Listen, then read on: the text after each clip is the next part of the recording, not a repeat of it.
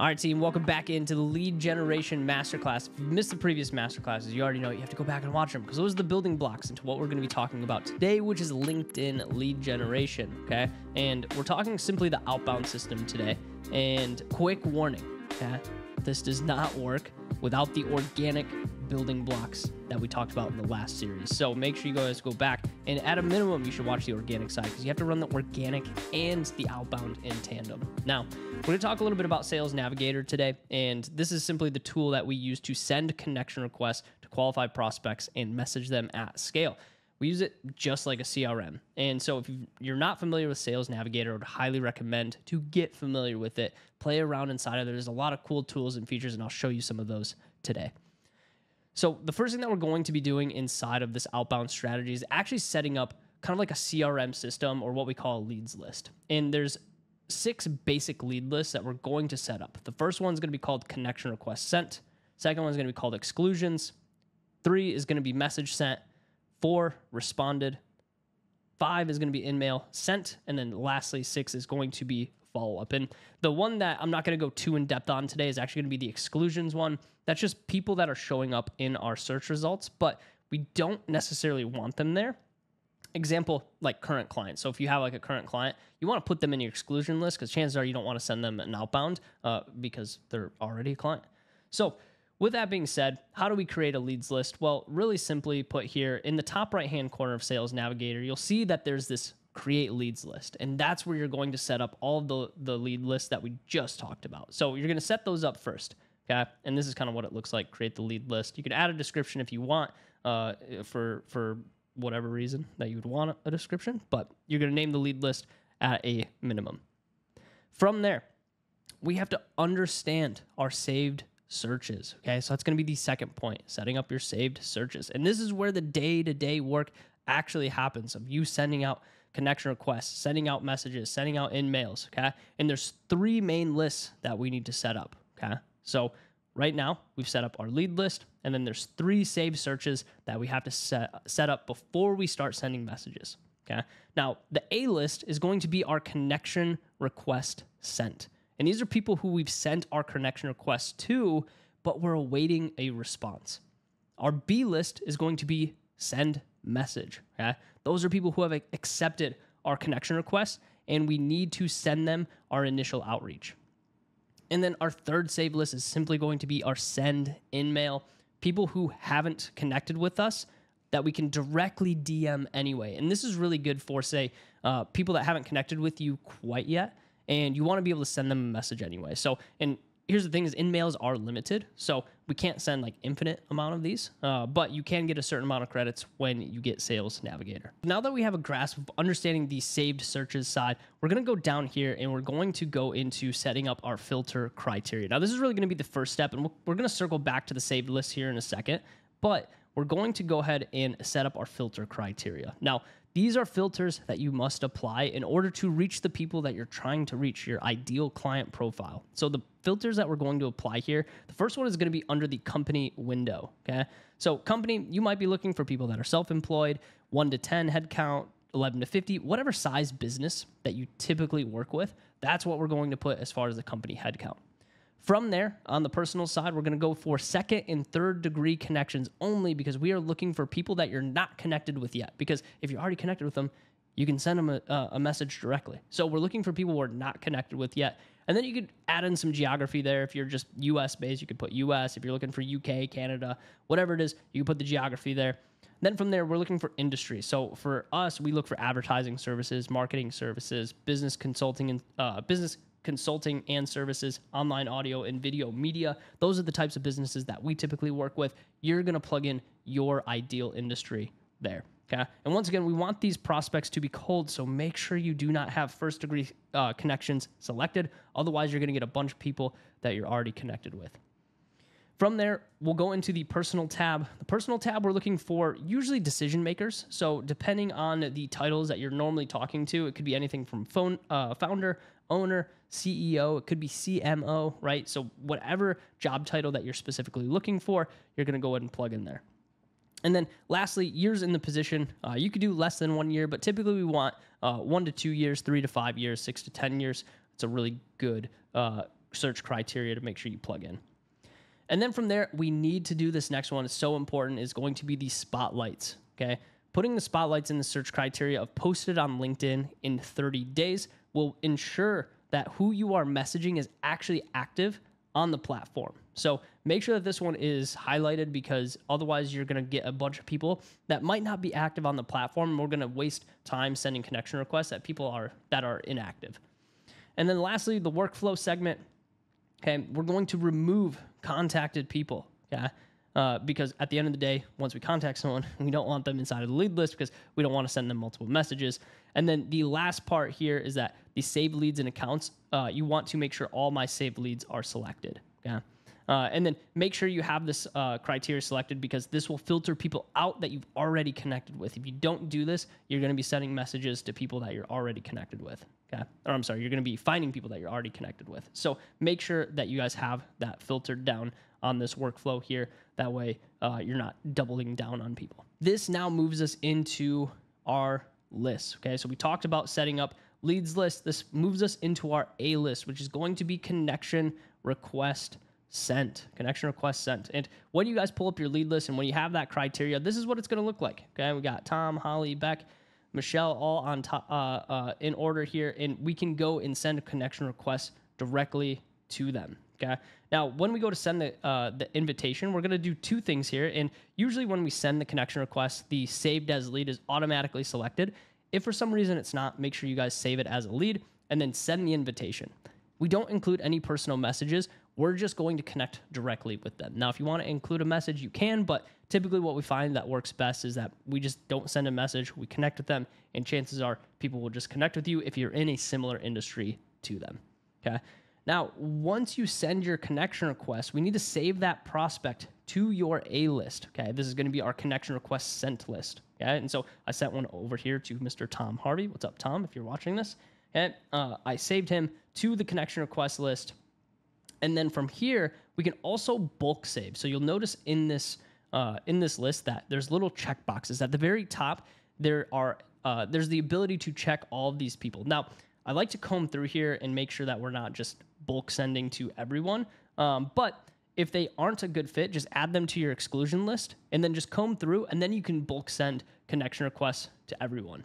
And then from there, if you want to add a little bit extra search criteria, you can use this thing called a Boolean search. And these are words that have to show up somewhere in their profile. So for us, we always have marketing and agency inside of the profile, because chances are people own a marketing agency or something along those lines. And so we want to have that inside of the profile before we do any outreach. So when you guys are doing your Boolean search, you need to make sure that you have one parentheses around your search criteria, and then you need quotations around your search criteria too. So just kind of look at how we have it set up here with marketing. Okay, marketing is in quotations and agency is in quotations, and then all of that is in parentheses. It's kind of weird, but it's how you have to do it inside of Sales Navigator. So once we have our connection request sent list set up, and once we start sending these connection requests, people are going to start connecting with you. And then you'll have the ability to actually send them messages directly to their inbox without using any InMail. So if you're not going to use Sales Navigator, if you're not going to pay for InMail credits, then you could still utilize this strategy. You'll just have to do it without some of the search criteria.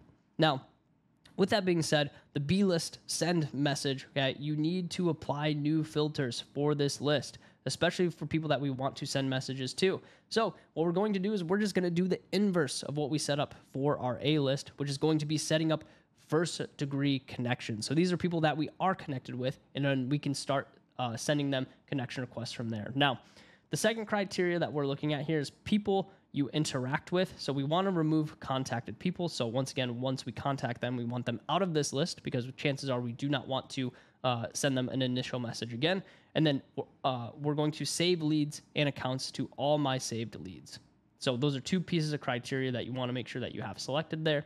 And then from that point, we're going to create another saved list, and it's going to be called messages sent, and add the prospects to this list after sending your initial message. So once we send that initial message, we're going to save to this list of message sent. That way we can track all the people that we've sent messages to. So that's our A list and our B list. Now there's going to be some people that do not accept your connection request that still fall into your ideal client profile. Now, what we're going to do for those people is we're actually going to put them in a C list, okay, or use a C list, which is going to be send in mail. This is for when we run out of connection requests, because chances are if you're using 20, 25 a day, you'll hit the capacity that LinkedIn lets you. I don't know exactly what the number is, but normally what we find is 20, 25 per day. You'll be running out by the end of the week. But it has very similar criteria to our A list. The only thing that we might change is years in the current position, but these are people that we are going to send in-mails directly to. And so when you go to send the in-mail, and you're just going to hit the three little dot menu here in the top right, and then you'll have the ability to actually send them an in-mail without sending a connection request, which is ideal because, once again, we're going to run out of one connection request, and then not everyone is going to accept our connection request either. And so what we're going to do is we're going to be sending in-mails instead of connection requests. And we're going to use the premium credits to send those emails when we run out of connection requests. But make sure you do the connection requests first, because those are all free. And then anything after that is a little bonus. All right, and that's going to move us over into sending messages. So we don't want to overcomplicate this. The whole goal of us sending messages is just to elicit response. We just want to start a conversation. That way we can continue the conversation and try to book them on a call. Now, there's two types of messaging that we work through: direct messaging and indirect messaging. Direct messaging is just simply a compelling case on why someone would want to speak with us in the first place. A great example of this would be, does your brand have enough creative to test? This can yield a yes or no response, and normally it's kind of like a close-ended question. And so, as you can see here, the script that we utilize is, hey, I know this is random, and this is for Joanna. So Joanna, I know this is random, but you seem like the best person to reach out for this. I'm looking to chat with a few more agency owners looking to scale up in 2023.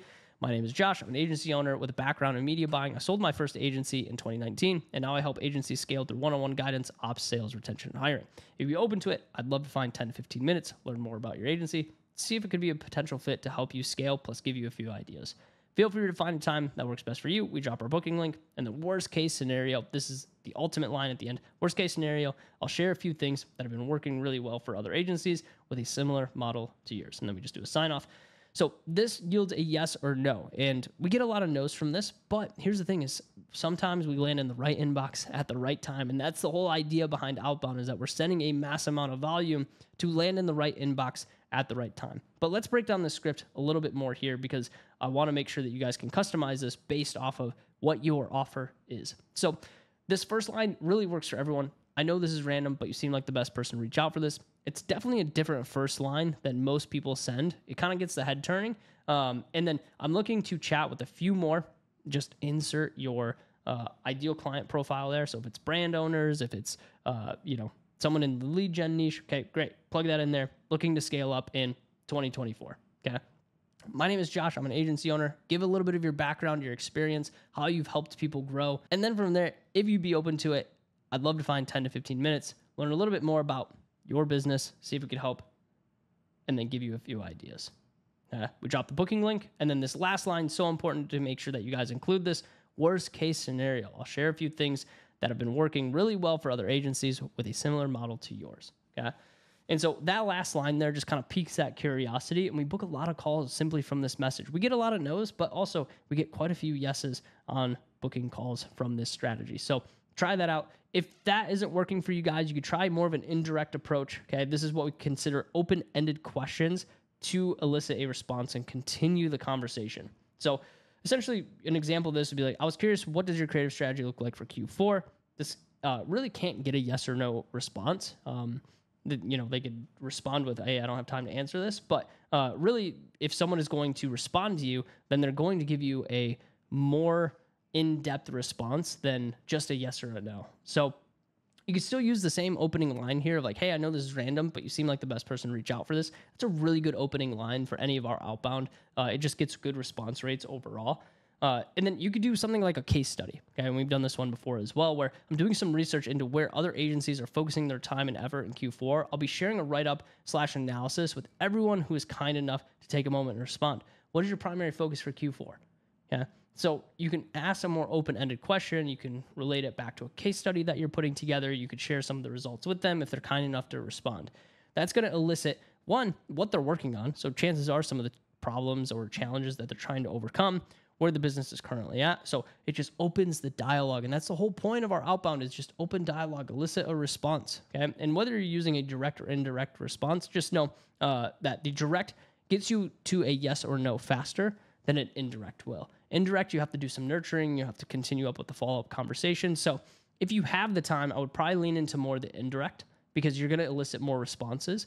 But if you're looking for a system to kind of set up, automate, pass off to a VA, then a direct response message is going to be either a yes or no answer, and you can just pump volume and just get more yeses. So if you're looking for more of a fast play, go with the direct message route. If you're looking for a little bit more of a long-term play where you're continuing to nurture people long-term, that indirect messaging does work really well on getting initial responses. So what happens when you are dealing with some of the positive responses from your outbound? Well, dealing with positive responses on the direct messaging side, well, that's just going to get you a booked call. Okay. If you're following up on the indirect side and you're wanting to try and book a call with someone from it, you can use something similar to what my partner here, Nicholas, used, which was, I've been hearing a lot of similar focuses lately. I'll be compiling all the replies over the next coming weeks. Excited to share them with you. But I couldn't help but but generating consistent sales is actually one of the major things I had to focus on when scaling my first agency. If you'd be open to it, I'd love to find 10 to 15 minutes to learn more about each other and share a few ideas that help me. Feel free to find a time that works best for you.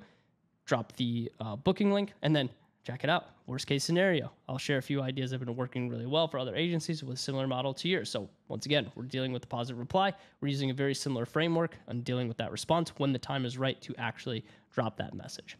Okay. Now, dealing with negative replies, we just move on. Okay. People spend time like trying to convince people on messages. After they say, no, I'm not interested, then just move on to your next one. Okay. They're not interested. You're not going to change their mind through a DM. So just move on. And then this is what the daily workflow should look like. You need to send 20 connection requests per day minimum. Sometimes you can do 25, but essentially until you run out for the week. From there, you're going to send messages to connections, as many as possible. So as many as people will connect with you, you're going to send messages to those people because they're in your ICP. And then send 10 in-mails per day, okay, until your credits run out. And then set these as recurring tasks inside your project management software. And remember, this is about consistency. So be prepared to pivot messaging, test new messaging, okay?